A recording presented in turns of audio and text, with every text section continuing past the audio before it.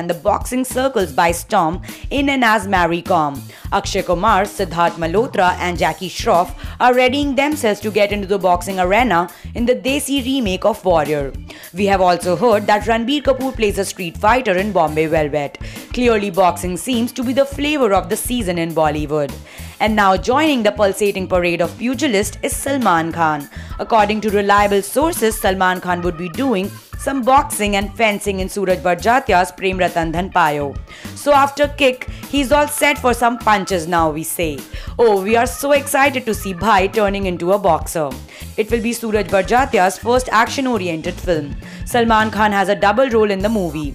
While in one of the roles, he's cast as peace-loving, typical Suraj Barjatia hero. In the other role, he's a fighter. What do you guys think about Sallu Mian turning into a boxer? Do comment below.